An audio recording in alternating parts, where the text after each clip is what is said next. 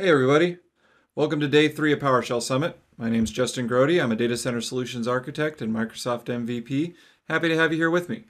Today I'm going to be showing you how to make a secret management vault for practically anything. I've been involved with working with the new PowerShell secret management module fairly early on, just because I saw it as something that fulfilled a need that I really had, and so I wanted to get involved and help shape how it worked.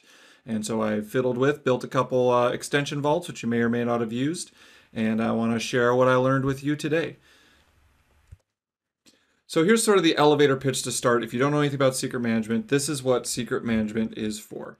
Secret management provides a way to retrieve and store secrets from many different providers using a really common set of PowerShell commands. Commands like get secret, set secret, get secret info, remove secret. They're very straightforward what they do. But the idea behind them is that you don't have to get a specific KeyPass module and understand how that KeyPass commands work, which might be a little different from another module, which might be different from a different module. It's just you have a common interface to store and receive secrets in your scripts so that you don't have to save them in the script. You can just go forward and make things work. So if you're a user, you can access those secrets from all these different vaults, whether you have them stored in LastPass, you have them stored in a Chromium-based browser, if you have them stored in any kind of location that you need to get to those secrets, rather than have to cut and paste them into your script, you can just use these get secret commands.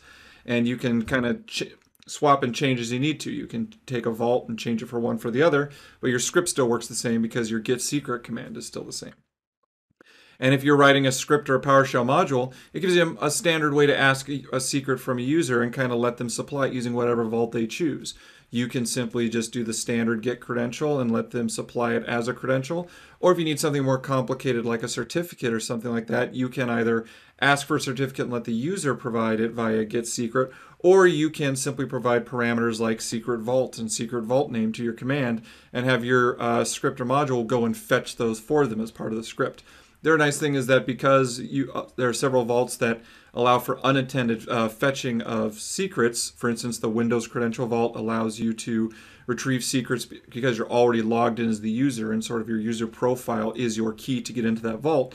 Then your scripts can run in sort of a single sign-on way where you just run the script, your get secret is able to automatically fetch your key, and you're able to operate. Really great, really nice way to kind of have a standard way to get at secrets, store and retrieve secrets, and have them available. Currently, Vault extensions exist for a lot of different things. Officially, there is the local encrypted file, the Microsoft PowerShell Secret Store, which keeps your secrets stored in an AES encrypted file locally on your computer. There is the Azure Key Vault extension, which is provided by the Azure PowerShell team. That allows you to retrieve secrets from an Azure Key Vault, which is a specialized store that resides in Azure and requires Azure credentials to access.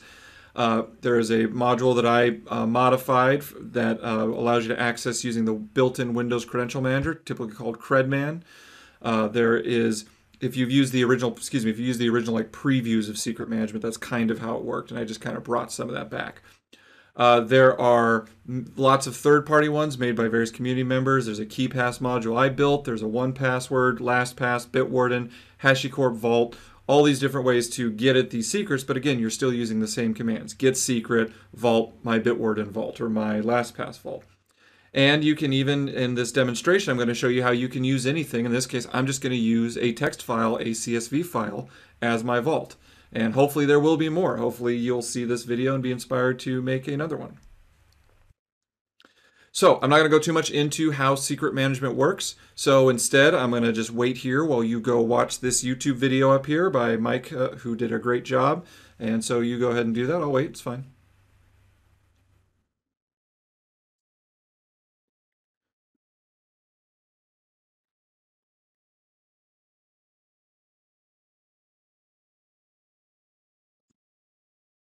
All right, done with the video? Great, let's move on. So a PowerShell Vault extension for secret management, thankfully, is fairly simple to implement.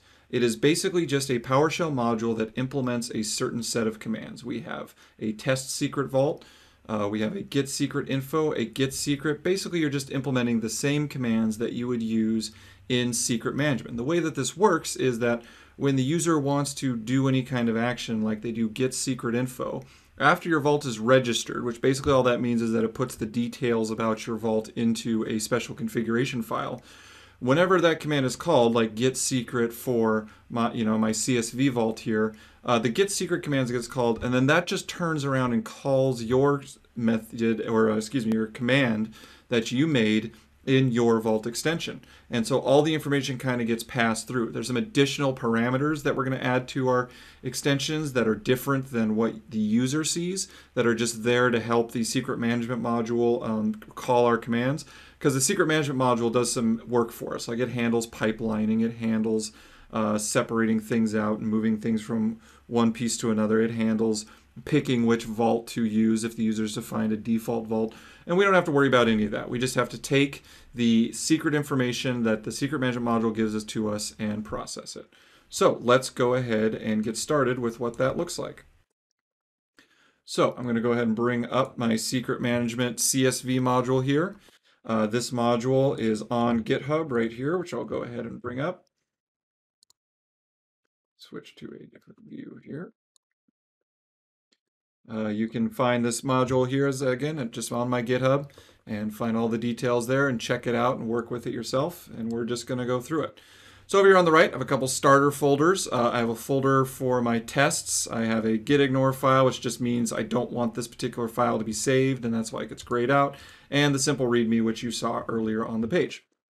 So what we can do is that under my folder here, source, I just named it source. You can name it secret management CSV. You can name it SRC. Doesn't really matter. It's whatever just you like. I like source, so that's what I do.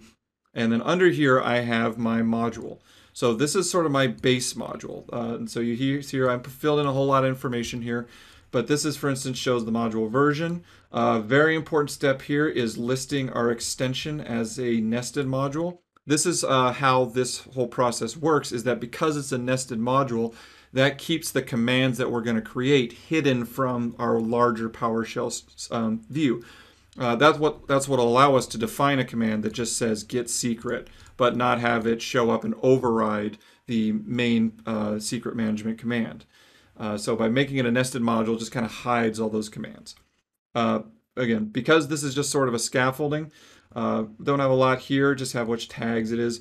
But keep in mind is that the way that these vault extensions can be authored is that they can be made as part of a larger extension. So if you've made an extension for a vault, let's say Bitwarden, if you've already made an extension and you're the one who wrote all the PowerShell commands to like get and set the commands and do all that kind of work, you can just simply include the components to work with your extension directly in your same extension. So you don't have to make a separate secret management.csv.extension. Your secret vault extension can just be Bitwarden if that's like the name of your secret or my secret manager. And so that's kind of why it's structured this way. So then you have a folder here. It's very important that folder be named with this .extension on the end. Otherwise, secret management won't be able to pick it up. And then we just have, again, another PowerShell module in here with our information. And so first we have this module manifest. Looks very similar to the other one. Lets us know where our root module is. And importantly, it exports all the functions that our vault support. So maybe your vault, you don't want to support everything. Like maybe your vault's read-only, and so maybe you'll leave off the set secret ones. Maybe your vault doesn't support metadata, so you'll leave off the set secret info one. But in general, you'll pretty much have this same set of commands for any vault that you do that you choose to support. So then the main function, the meat of your module is going to be in your PowerShell module. Now, if you wanted, you could put all the functions right here in this file. If you look at the examples that are on the official repository, everything's just in one file. I tend to like to split things out into separate files, just like how I build my PowerShell modules, for a couple different reasons. One, it makes them really easy to test. Two, it makes things like pull requests and stuff when you're working in source management like Git, makes it a lot easier to work with a file. Somebody can just work in a very specific file while somebody else is working in a different file. And we don't have to worry about our conflicts because we changed the length of the file or put things or moved things around. So rather than have the functions directly in my list, I just have a couple commands that loop through all my private functions and import them, and then loop through all my public functions and import them. And for every one of my public functions, I name them the same as the command that's there, and then I go ahead and export those as my public functions so that secret management can work with it. Again, this is all very standard PowerShell module stuff, and if you read anything about PowerShell modules, there shouldn't be anything here that's a surprise. So let's go ahead and start looking through our structure of our module. So here for each one of these, I have different commands that basically represent the exact same command that comes through. So when I want to get a secret, I have a get secret, and I define it as function get secret.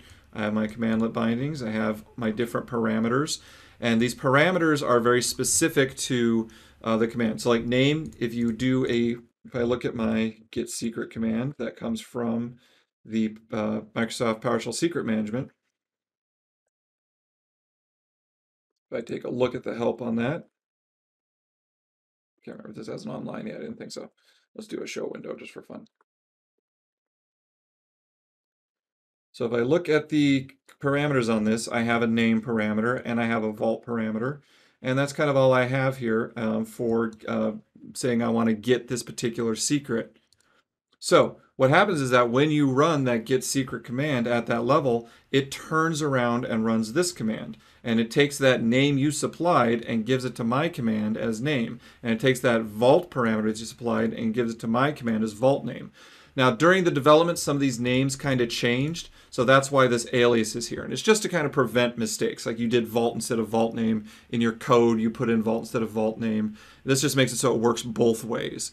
I've had all kinds of errors and bugs that I ran into, like I couldn't figure it out, and I realized it was because I typed vault name instead of vault. So this just kind of saves me from some of those mistakes. And same here. This was originally vault parameters, but it's passed to the command as additional parameters.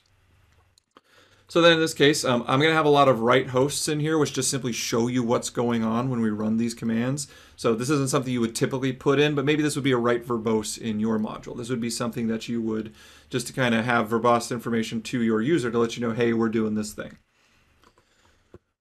First thing we want to do is test our vault parameters, for instance, with this get secret. And so I just went ahead and made a different command. You can see that here in test vault parameters, or in VS Code, I can right click this and go to definition, and it will take me to that same file.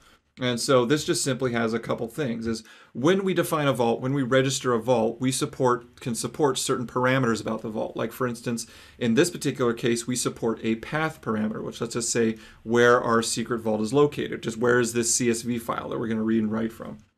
You know, in a real vault, it might be which particular tenant are using. If it's Azure Key Vault, you can specify what the key vault name is and which resource group it's in. And then you might have some additional parameters, like maybe your vault has special parameters about you want to allow people to clobber vault secrets if they set a secret versus throwing an error. Any of those kind of preferences, it's anything you want to define because it just gets passed to you as a parameter and you can do whatever you want with it. But we want to make sure that people don't just throw in arbitrary commands and expecting them to work. So we just have a very simple check here on those vault parameters that came in, and we just check each of them. And basically, if the key doesn't match this default verbose parameter, which gets passed in if somebody specified verbose on the command, and if it doesn't specify our special path parameter, we want to go ahead and throw out a warning. And this just means that you probably registered your vault incorrectly. A way to kind of proactively avoid these kind of errors is to go ahead and create a commandlet within your larger module here, like up higher, and maybe you make a parameter that is like register CSV vault, and then it does all that sanity checking for you. Because by design, the secret management module, when you go to register a secret vault, if you use the register secret vault command, it does zero checking to make sure that that vault actually works. The idea behind that was that to support like offline scenarios where you're configuring it before you actually deploy it. And so if you want to have something that like checks it for sure, you're going to have to write your own command to like do all that checking for you and wrap it. You'll see that in my KeyPass module, there is a register KeyPass vault. And in my Chromium module, there's a register Chromium vault, which auto detects any Chromium-based browsers you have installed and goes ahead and registers them for you automatically. So let's go ahead and step through one of these. So my get secret here, I also just went ahead and wrote some unit tests. If you're not familiar with these, this is just using a tool called Pester to write tests from my function. And I've really, as I've written more PowerShell modules, I've gotten to really like, rather than doing the debugging interactive or like doing and write commands, I like to write my debugging into tests. Because one, I'm like, if I'm trying to debug it, then I have how I debug it right there. And two, once I'm done with my debugging and figure out what the issue is, now I already have a test that tests for that in the future. So I go and I break something somewhere else, this test's going to let me know, hey, you broke this when you changed that other thing. So we'll skip a lot of this boilerplate, but in short, it basically just does a test for this. And before we start our test, we go ahead and we kind of create a fake CSV file. We copy one of our mocks, which you'll see here in my test directory, which is just basically I just made a couple simple versions of what my repository is going to look like. And so we go ahead and bring that in, and we get back to my test, sorry. We bring that in. We define a vault parameter thing as a splat so that I can just do this rather than have to do -name, -vault, -additional parameter. Just kind of saves on the typing. And then we have my actual test where I want it to read the secret successfully. So first it gets the secret. It makes sure that the secret is of a type string, and it makes sure that the secret that I fetched is the secret that I actually wanted. So let's see what this looks like. If I go to my debugger here, I have all this, and this is a special extension you may not have seen. This is an extension done by Tyler of formerly of the PowerShell team, now of the VS Code team, that gives you a really nice view of all your pester tests. And so I can view my test down here, and I can go ahead and run it. And if I'm lucky, it'll actually work. And so there it goes, it runs through, and you notice that it ran that little right host that I had in there, and my test passed. Great. Let's see what this actually did. So let me go ahead and start here, and instead I'm going to go ahead and debug the test this time. And so it does that, does all my initialization, and here we are. We're going to step through. And so first I got my secret, it ran my secret command, and great, it fetched that secret, that's great. Its type is of a string, that's good, and secret123 is secret123. So that all works, and that's great. So that's an example of sort of a quick unit test. And the thing about this too is that I'm not loading my entire module. I'm not testing it flowing all the way through, that the command works from the beginning to the end. I'm just testing this one command, and that like my inputs match my outputs, my code works, and that there's nothing funky about this very small little test area. And so I'm just importing that one script file as part of this test. And so that's nice. So now I have that. I'm just going to go ahead and restart my PowerShell session just to make sure my test didn't leave anything behind. It shouldn't, but sometimes that happens. And let's go ahead and go a little bit further out. So I actually structured this demo with demo tests. So down here are my demo tests, and these are kind of what are called like integration tests, which basically just means like this is testing my stuff works like end to end, or that the different pieces like fit together. So here's how we're going to do this demo. Is my demo first imports the module, goes ahead and finds the module manifest and gets my mocks folder ready so that I can use these as part of my tests. I'm going to go ahead and uncomment this, which is it's just a fancy thing that will set breakpoints automatically on get secret, set secret. So the program will automatically stop whenever we get to one of those commands, which will make it easier for me to show you what's going on. I go ahead and set paths to my pester temporary temp drive. I register these temporary vaults that are on that drive, and then after we get done all our testing, I want to go ahead and pull those secret vaults back out so that I have a clean environment again after my testing's done. And then before every single test I do, I'm going to go ahead and take my example mock files and rewrite them every single time. That way, each of my tests, if one of them changes something, one test can't interfere with another test because the whole testing environment like resets every time. And because we're just doing simple like copies, this all happens really quickly. So let's start with our test secret vault command. Let's go ahead and start here, and let's go ahead and run it, debug it, and step through it. And what did I break? Oh, so I actually ran this previously because I interrupted it, so it's saying it can't find these vaults because I had an issue there.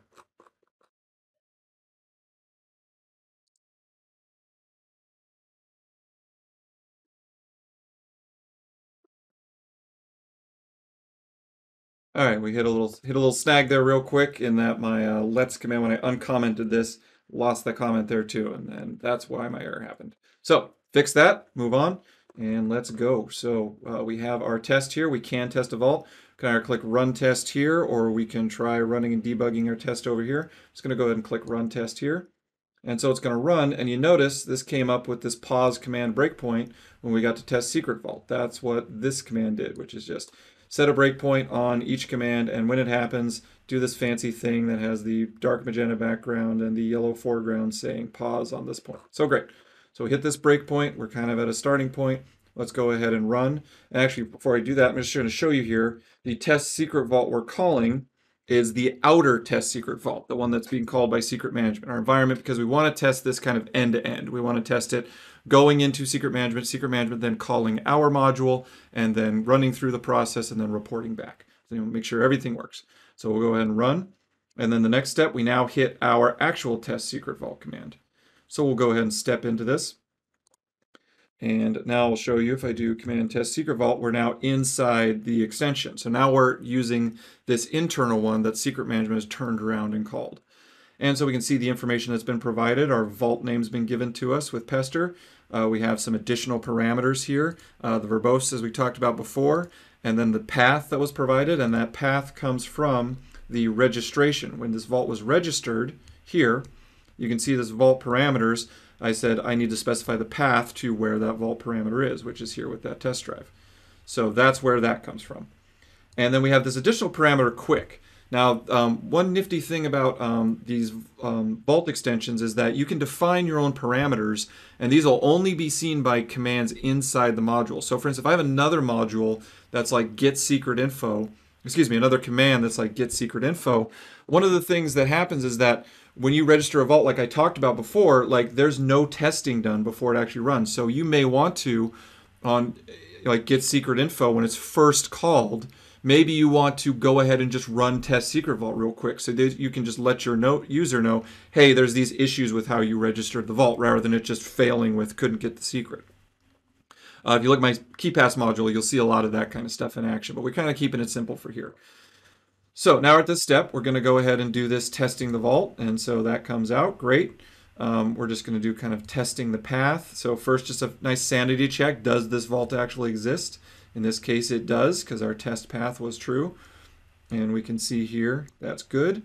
So because it made it past that, we didn't return false, so we're moving on. And so we get another message saying, yep, that file does exist. There's that message. And then we're next step. Quick wasn't specified, so in this case, if I specified quick, I'd just like that's good enough. Like I don't need to go crazy. I just know that's good. So we're going to do a little bit more detailed check now. We're first going to read in the data from the CSV. Let's go ahead and do that.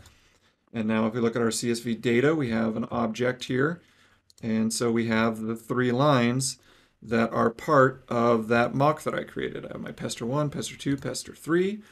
And if I go here in my mock, you can see there it is, Pester secret, secret 2, secret 3. So great so far.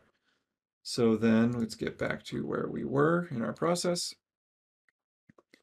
And so now we want to check this. And so we're going to go ahead and, so that check was done. Because the data wasn't null, we didn't have to write a warning. So that's great. And now we're going to do a quick try. We're going to go ahead and see if this data can actually be read as a CSV. Maybe it's corrupt. Maybe I went in there and threw a semicolon in when it was supposed to be a comma. So I'm just going to do just a real simple raw check and basically try it. And if it fails, try will catch that and go ahead and write out the error that it's probably not a CSV format or corrupted and return false. So in this case, it's fine. We're good. This test worked okay. And so then we're finally just going to just do a final check, like make sure that my data is actually there. So if I look at my data, I can look at it here. Okay, great. The data is there. I've got it here, and that's good. So now I can go ahead and return true. So my tested vault works great. So let's move on to our next item. So that's how, and in that case, as you can see, that's just how I implement test secret vault. I just made a function, added the parameters that are required, and did whatever I want to do in here. This is the key thing here, is that you can, when I say you can make a secret vault for anything, you can make it for anything. Because at this point, you can do whatever you want with the parameters that are given to you. You could just have it, I don't know, pop up a bunch of cat emojis on the screen, and then that's your vault. Doesn't actually return a secret, just pops up a bunch of cat emojis. Whatever, doesn't matter. You can do anything you want. But because that's so flexible, that makes it so whatever commands, if you want to draw, if you have like a C# library you're using, if you're interacting with a command line tool, all of those you can do as an extension vault. The extension vault just, the whole interface just kind of provides the contract to what getting a secret looks like and what setting a secret looks like. And then it's from your choice from there to implement however works for your vault. So let's go ahead and move on to our next one. So I showed that example before where I said, that we're doing a test. So of course we want to test to make sure that it also tests that the fail works, because we don't want like a false positive. So here I'm going to go ahead and test a vault that I created, which is this bad vault, and the path is not a real path. So if I go ahead and run this test, we pause on that test secret vault. Here we go. Now we're on the inside. Let's skip all this stuff because we just want to get to the point that's going to matter. I'm going to run, stop my breakpoint there. Oh, because I didn't have it in debug. Let's try that again with debug. Run there, run again, and now I'm stopping at my debug point. And so, okay, so we have this additional parameters path. It's not a real vault. As you can see there, it said not a real vault up at the top. And so if we step into this time it failed. So this time it's going to write an error and return false, which is what it's supposed to do. The way that the vault extension specification writes is that you're just supposed to return true if it works, return false if it doesn't work. If you return a terminating error, that's supposed to mean something went wrong with the validation, but not in terms of validating the vault. It's just, some other unexpected thing happened. So in this case, we just go ahead and write the error. And so our demo, basically, this is kind of a little trickery, is that we just kind of neutralize the error, and then we want to make sure that we return false. That's great. And then we get what the last error was, which is that vault not found message that was here. And we just do kind of a simple test. Does it match vault not found? It matches, so great. Our test works. So now we can move on to the next thing. So one of the first things you want to do with getting a secret is first just getting the metadata of that secret. Secret management is very important about separating, like getting information about a secret versus getting the secret itself. Because sometimes we want to, list secrets, but we don't actually want to return the secrets. And so that's kind of how this is structured. So first we're going to try our get secret info command. So we're going to go ahead and clear all the breakpoints for now, and go ahead and do the debug test again. And so now we're at get secret. And so now when I run, I'm now inside my get secret info one. And so you can see here, it's that public get secret info that I created. And so moving forward, we have more parameters here. So we have a filter parameter. And again, this is just whatever was specified at getSecretInfo-name. One of these cases, again, it's an alias. The name changed. It used to be name. Now it's filter. So again, however that works, I just put in the alias there to make it work.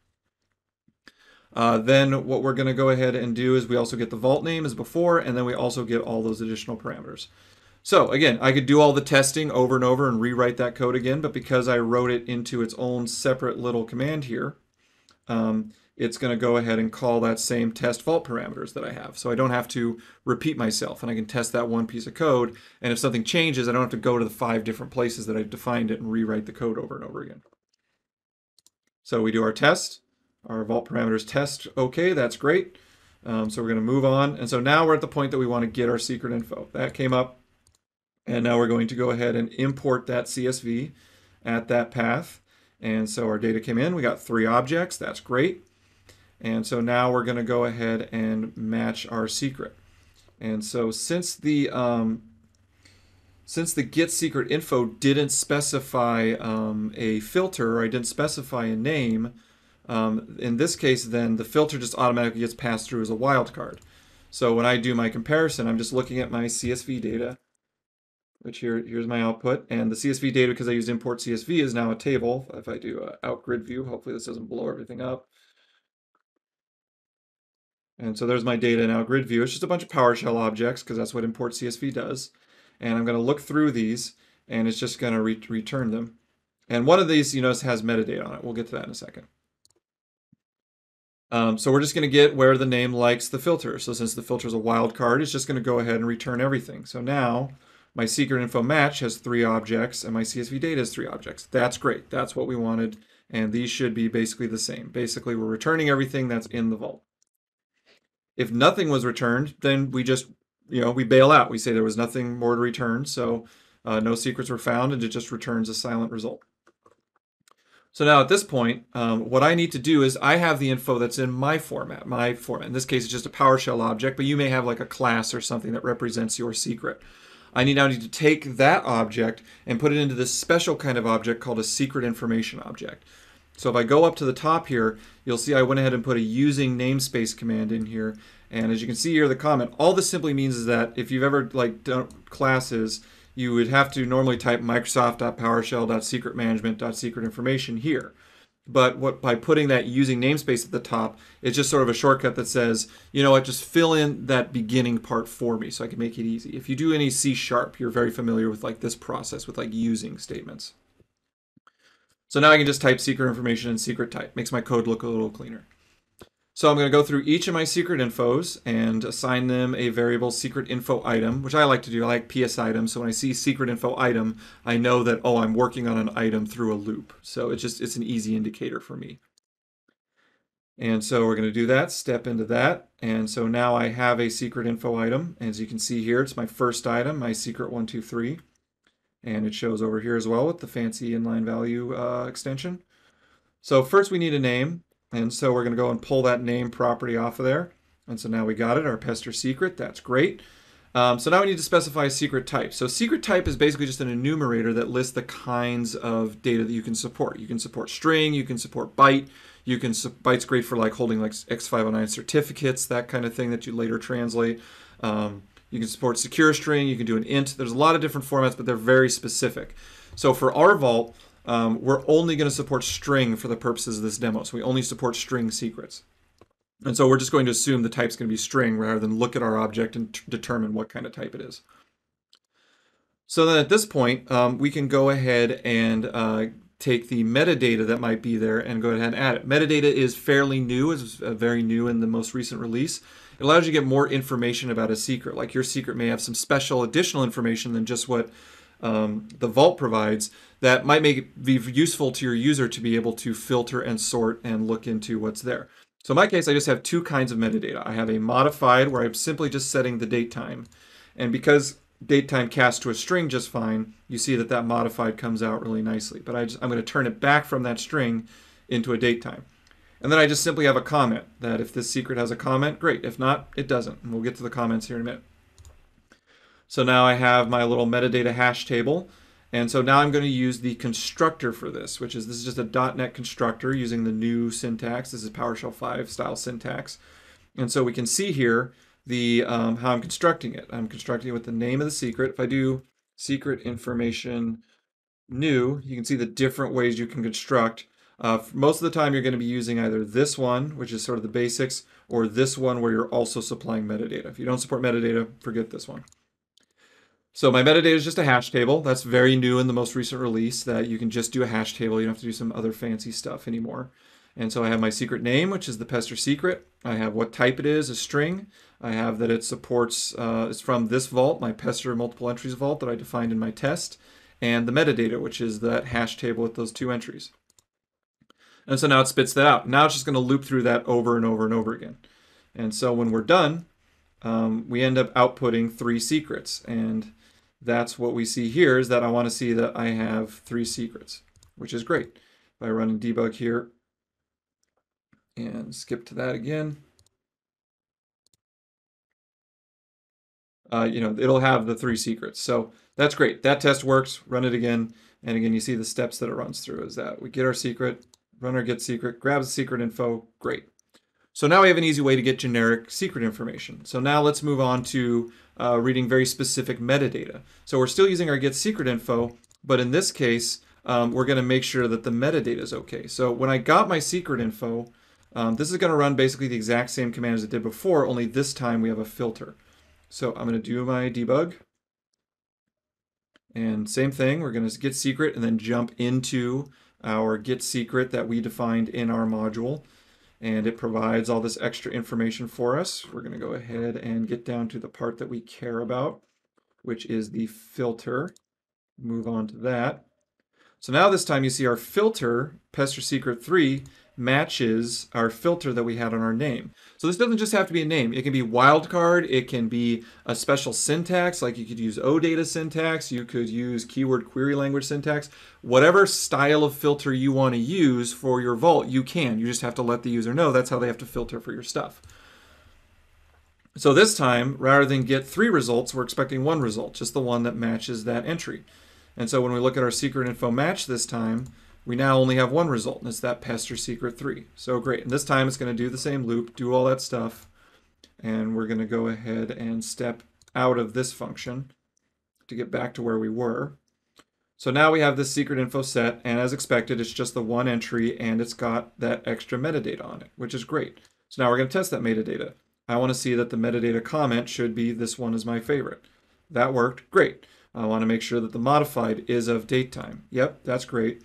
And I want to make sure that the metadata modified time matches the time that's in the file. So if I look at my multiple entries, I can see, okay, yep, there's that time.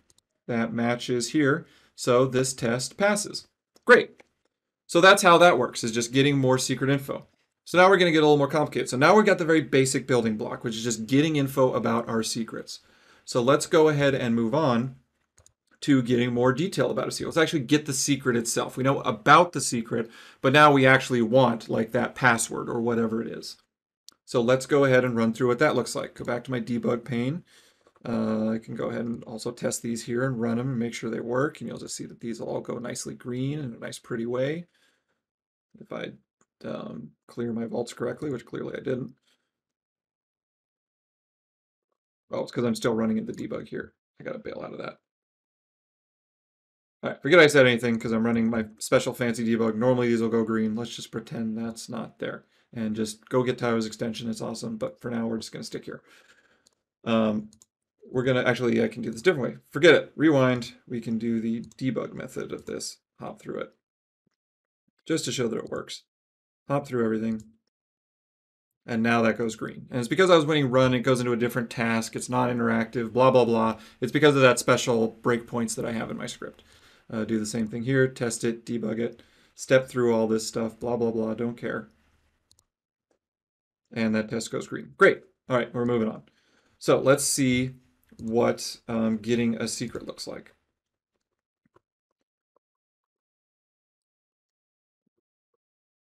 I'm lost in my own code. Keep going. There we go. All right, so we got all our secret info, we got our metadata. Now let's try getting a secret. So we're going to go ahead and debug this test. Just going to get our secret and make sure that the secret comes back as we expect. So the get secret, again, this is going to get really monotonous because you're going to notice same stuff, name, vault name, additional parameters, really kind of common interfaces. We're going to test our vault parameters again. We're going to go ahead and load our data in because we want to take a look at it and find the secret we want. So, and then here's where things get a little bit different. So we're going to run to this point. So the first thing we want to do is see if the secret even exists. If it doesn't exist, then we don't need to go any further. We're like, hey, this secret doesn't exist, so, you know, it doesn't match. And we're just going to throw an error. And because I put a, it'll just go ahead and throw the error and move on. So great. In this case, our secret exists, as we can see here. So that's great. Let's just move on. Sorry, I should have shown our CSV data.name is the list of 3, and then pester secrets in pester secrets. So great. So since that didn't fail, let's go ahead and grab that particular secret. This time we're doing an equals comparison. We want to get the exact same secret name. And just in case there was something screwy, this is a nice little test I like to have to make sure that we returned only one and only one secret, because we're getting the secret data. And the way that get secret works is it doesn't let you specify multiple. So you only want to be returning one secret. It's just kind of a little sanity check. This should probably never happen, but if it does, that means there was something screwed up in our vault. And finally, we return our final secret. I'm returning it here as a string, but secret management will automatically convert it to a secret string for me to keep it encrypted. And so we move on, and our test completes. And let's just do that again, but we'll get to this point to show what that looks like. So after we get our secret, step through our get secret. That all does what we expected. So now at this point, our test secret is in a secure string, like I said. So first, we want to make sure it came back as a secure string. Great. And then what we want to do is we want to make sure when we convert it from a secure string that it matches the secret that's in the file. And when we run that, it doesn't fail. We are good. Test passes. Awesome. So you see, like, we've already gotten a functional vault that can get secret info and get secret, and all it does is read a CSV input, you know, and pull the information out. And that could be your vault. That's all you need. If you just want something that gets secrets, you're done. Test that the vault works and then gets the secret. That's all you need. So you can quit here and move on. So now let's get a little bit even more fancier. What if we want to be able to allow people to create secrets using that interface and abstract all the other crazy stuff away from it? So that's what we're going to do next. So this gets a little more complicated here. So first, we're going to get a secret that exists, and then we're going to do a set secret on it to update it, and then we're going to get the secret again and make sure that it is changed. And remember, we have all that before all, after all stuff happening, so it resets these tests every time. So let's go ahead and see what this one looks like. Clear our breakpoints again and debug this test. So we started get secret, great. We hit our get secret again. We see that stuff happening here. And now we've moved on to our set secret, and now we're going into our set secret command. So here's the set secret, which is defined here. So again, parameter name, in this case, the actual secret. Now we accept an object here, but you need to do your own checking to make sure that it meets one of the types that your vault will support, and throw an error if it doesn't. If there's metadata to set, that's here. You don't have to implement this, but if you may want to put something there to like throw an error that if it doesn't support metadata. And again, the vault name coming through, additional parameters coming through, testing our vault parameters. You get the deal here. This time I have a very special thing here. I put in a trap here because, again, if you remember I said if you throw an error in a secret vault, what that tells secret management is that something screwy happened that's not specific to the secret, just something screwy happened in my vault.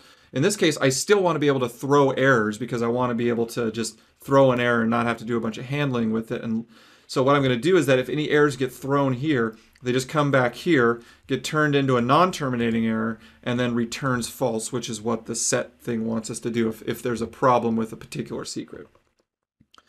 Not maybe the best way to go about it, but it's just an easy way to make this kind of process work. So we're going to go ahead and move on.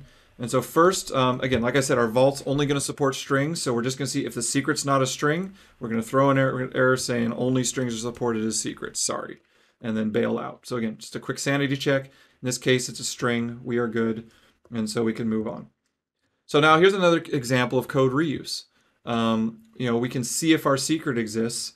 So because we already have a command to check if our secret exists, I don't have to write all that stuff again. I can just call get secret info from there. And because we're already in the module scope, if I look at my get secret info, it's not the outside get secret info, it's my inside get secret info. So I don't have to worry about secret management doing a bunch of funky stuff to it. But because it's my inside one, I have to provide all the stuff as if secret management was calling it. I don't call it the same way. But this is all the information that needs to get that secret. We step over that, and now we're in get secret info because we're calling it from our other function. We're just going to run through it. It's going to do what it does. And I may have skipped. Oh, I didn't stop it. I should have done a step out at that point. So let's go ahead and bail out and come back. Bad demo, bad. Now let's try that again. Bail all the way out. All right, so we get our secret as before. Move on to our set secret. And we get to our get secret info as we showed before. Only this time we're just going to skip that part. And we're going to get our secret info. That's great. Okay, so now we have a secret info result. And you see it comes back as that secret information object that we had before. So that's nice. We have a nice type that keeps everything nice together. So then we can see we're going to take our result, and now we're actually going to set it. So again, if you notice this is the same pattern, it might be wise to maybe have just a separate function that imports the CSV, does all the sanity checking, so you can just call that function over and over again and not have to rewrite it over and over again. I wrote them in here for simplicity, but if you were writing like a real function, you'll see my secret management key pass like reuses stuff all the time. So one, I don't have to rewrite it all the time. Two, I can test it in one place, and three, I can change it in one place. You don't have to repeat yourself. So my secret info does that. It import the data. I'm going to get that particular secret again, and now I'm going to go ahead and update it. So because this is an object, it's my secret entry object, and if I look at it here, I have it here as a secret information object. I'm just going to go ahead and update the secret. And then I'm going to go ahead and change the modified date on it. And so now I have this CSV data object that's floating out here that I've gone ahead and modified the data on. So if you look at my pester secret object again, it's now not very secret, whereas before it was the other thing. So now I'm just going to take the whole thing and write it back down to this file. In fact, if I find this file, parameters.path, little test drive. What did I do wrong here? It was the lowercase, so it's on my test drive, so I should be able to get content on this. Okay, so you can see the content currently has secret 1, 2, 3. but I'm just going to go ahead and clobber it with this statement. So when I run that, it exports. And now when I look at it, same file, you see how that's updated. It's just because I deleted the whole thing and replaced it, basically. So great, and that's how we're doing set in our vault. Your vault might call an API, it might work with a special file. You know, there's all kind, whatever you want to do to set your secret. It doesn't matter, doesn't care. Just whatever you want to do, as long as you return true, that's all it cares about. So now that we have that, we also have additional metadata. And again, don't want to repeat yourself. As I say here, metadata, hey, wait, we have another function that can do that.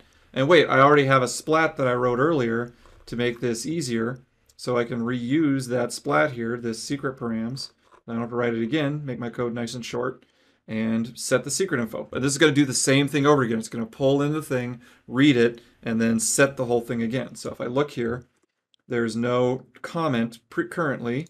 My metadata has a comment, or it might not have a comment, but it has a new date, I believe. Well, in this particular example, I forgot this example, I'm not setting metadata, so forget what I said. That comes later.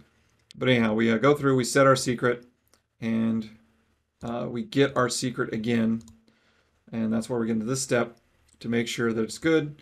We read it, and it looks good. Get our secret as plain text, get it again, see that happening down here, and our test passes, because the secret matched not very secret. Awesome. So updating the metadata, this is the same thing as I showed before. I'm going to add a comment to say I think this other secret's pretty okay. And we'll show that metadata thing actually happening this time. So I'll go to, go ahead and debug this. We'll get to our set secret info. This time we're actually adding metadata. So if I get down to my metadata part,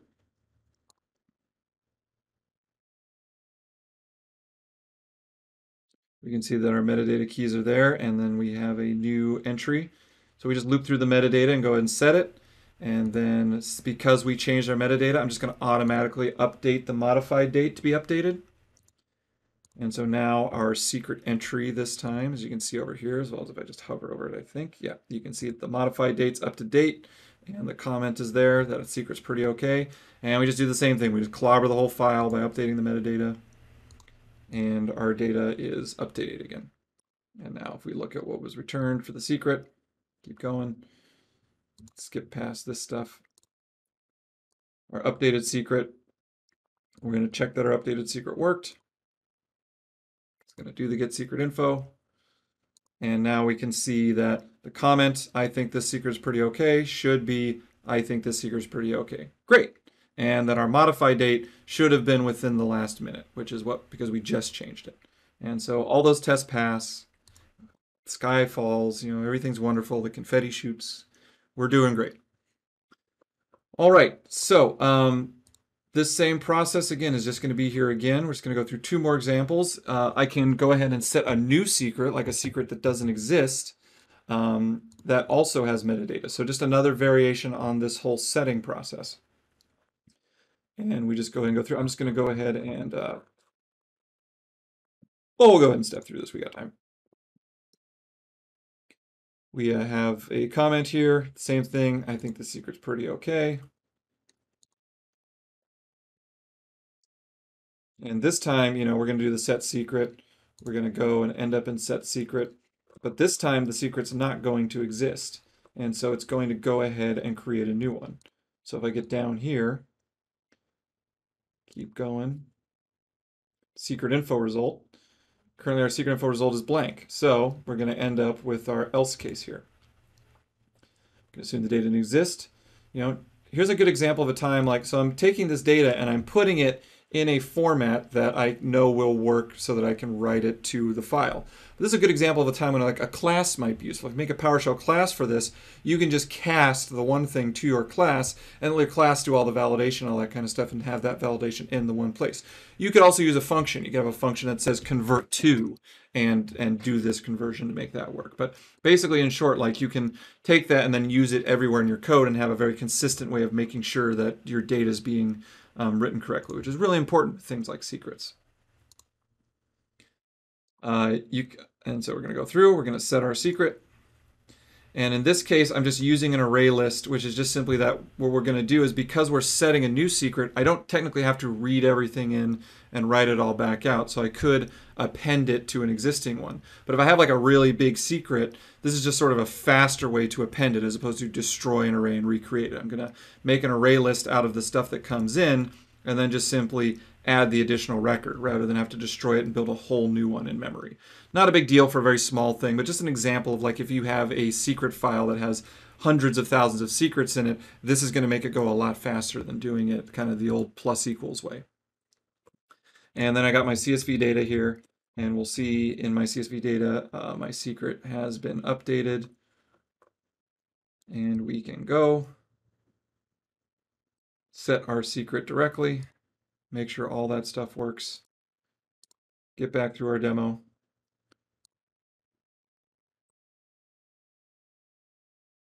Hop through all this stuff, get that the secret works, and then do those same tests. Make sure that the comment's a comment, it is. Make sure that the modified date is less than a minute, and we're great.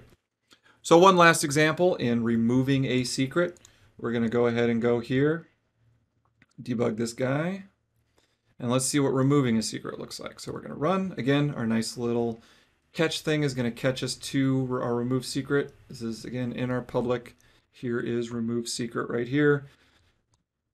Getting really repetitive with this over and over and over again. Thankfully, it's the last time you got to hear it, but the good news is you don't have to relearn it over and over. It works pretty much the same each time. And so same here. I'm going to set an error because I really want to be careful about removing secrets. If there's anything wrong in the process, I want to bail as fast as I can so I don't accidentally remove something because I missed a variable or I had a null and the system didn't see it. And so we're going to do the same thing again. First, we want to see if the secret exists because there's no point trying to remove a secret that doesn't exist. And again, hey, wait a minute, didn't we already write this before? Yet another time when maybe a sort of like test secret command would be useful so that we don't have to have all this boilerplate here again. So we're going to do that. It's going to go, it's going to get the secret, run through that. We're going to come back. And so we do have a secret result. It did match. So great. We do have something that we're going to remove. And so this is not going to match. This bailout point is not going to happen because the secret's there. We're going to provide the user a little information. Oh my, we're removing this secret. It's going to go away. And so the way that I do this remove in this case is I just read in all the data from the CSV. I just do a where object to just simply filter it out. So I want all the CSV data except that line and then spit it back out so that it's fine again. So we'll do our get content. In fact, I probably didn't need to hard. I could have just done this. There's our file again. It's just on the test drive. And so we have our 3, and we're expecting pester secret to go away. So we'll step over this step. We'll step over that. We'll see when we export our CSV, grab that same file. Hey, look, pester 2 is gone because we just filtered it and then we exported our CSV back out without the secret.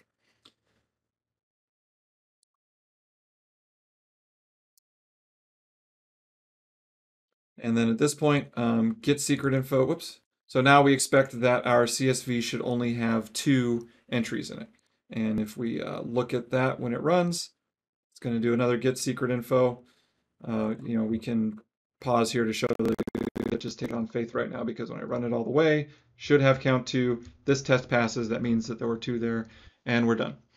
And that's the construction of a secret management vault in about 35 minutes. And so you can take this example and go through and just replace stuff. You can just replace this with like bitward and add or bitward and remove or bitward and get. And as long as you format it into those secret information objects that it needs, you now have a secret management vault that you can take and publish on the PowerShell gallery and have people use and work with. So one final thing I just want to show again here, just to recap, is that this is not a very complicated process. As you can literally is just simply that the user calls the command, secret management takes that command and turns around and runs your version of it and then creates it. So if you want to see an example of a command line version of doing this, I recommend Tyler's LastPass extension. If you want to see using an existing PowerShell module, which was Posh KeyPass, if you look at the secret management KeyPass, I took an existing PowerShell module that somebody had already written all the work and it interacted with the C# library to get and set secrets, and I just wrote a wrapper around that. If you want to see some real heavy like direct.NET interaction, I recommend my Chrome CMM Vault. That's where I took an assembly that somebody made for reading secrets in Chromium browsers like Chrome and Edge, etc. And I just wrote a wrapper around that. That's a great example of that. And again, you can just, this is CSV is just an example, just using raw PowerShell commands. I don't think there's a command I used in here that doesn't come with the base PowerShell command set. This is all stuff that's built in. There's no extra modules that I'm using. This works with nothing else, and no prerequisites. So, thanks very much. I hope that was helpful. And coming up next is Anthony from Centino Systems, who's going to talk all about Docker containers, which I love. You'll see my little Docker guy down here. I use them all the time. I'm building stuff. It's going to be great. Look forward to it. Happy PowerShell Summit, and see you next time.